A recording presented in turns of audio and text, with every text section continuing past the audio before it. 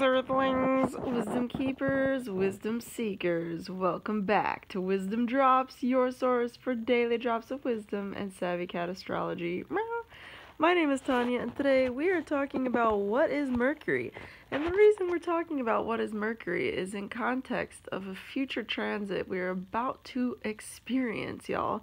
That is Mercury Retrograde in the sign of Scorpio, aka the most powerful sign of the entire zodiac, is about to host Mercury, the god of knowledge and skill and so much more.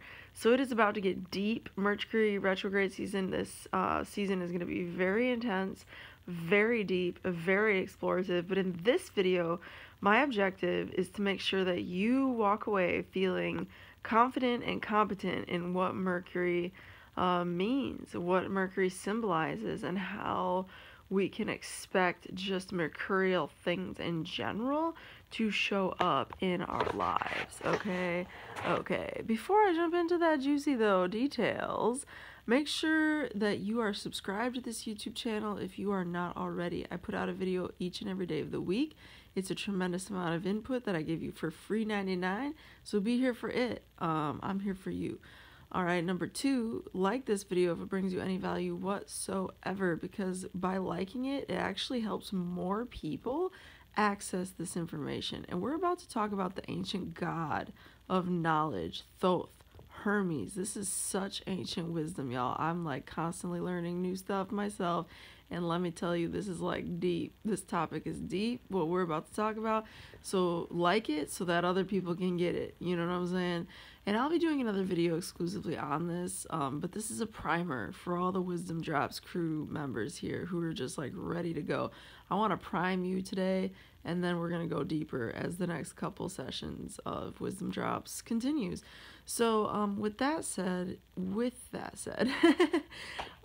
there's so many thoughts, but let's just finish the little caveat that by saying, if you want to learn astrology for yourself, if you want to have the skill and be autonomous and have that gift, have that ability, that power, like a wand in your hand that you can command at any point in time, no matter the audience you are met with, and you want to interpret charts, you want to be that person, I am offering a course, and the registration deadline is right around the corner. So, with that said, make sure if you are interested, check out the Calendly link down below, and there's a link with the description of that course. It's a 3-month intensive training program. I'm going to give you as much as I know in the most interactive, innovative, educational way that I can conceive of, so that you are an autonomous explorer of astrology under my support and guidance, and getting the key takeaways I want you to have, but learning whatever it is you need to learn for your path and your soul in that process. I'm very excited about it. We have an amazing cohort of people already developed, so please do join us if you're into that. The first step, as I said, is a Calendly link. Okay, thanks for listening to that.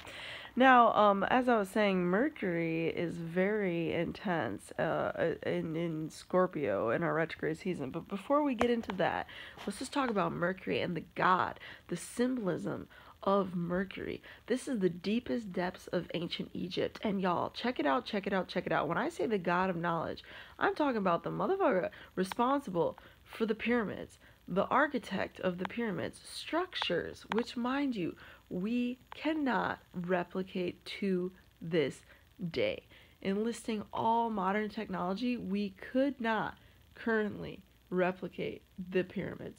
This god, Mercury, aka Thoth, aka Hermes Trismegistus, okay, is the god of knowledge, the one who gave us the pyramid structures across the entire globe. There's so many things in the Emerald Tablets about this. There's so many things in just all the ancient texts. I mean, it's insane the amount of just lists of information.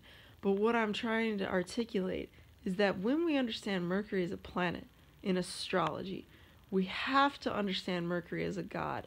All the planets are thought of as gods and goddesses in some way, shape, or form, or omens of goddesses and gods, right? Aspects of their divinity.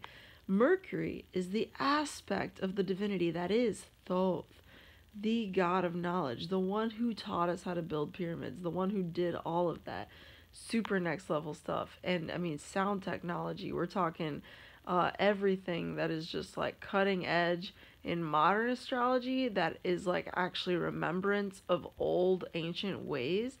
That is Thoth. Thoth is the oldest, most ancient, dopest, deepest knowledge of the highest, most incredible caliber. So you put that in a planet of Mercury, and it's symbolized in this. Mercury is symbolized in this notion of knowledge, skill, craft. And on a more mundane level, it's our thoughts, it's our brains, it's our intellect. It's what goes on in our vessel from a more analytical, intellectual perspective.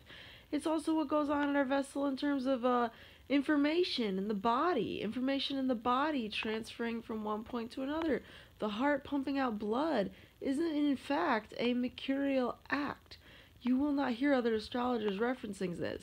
I am telling you this because it's the fucking truth, pardon my French.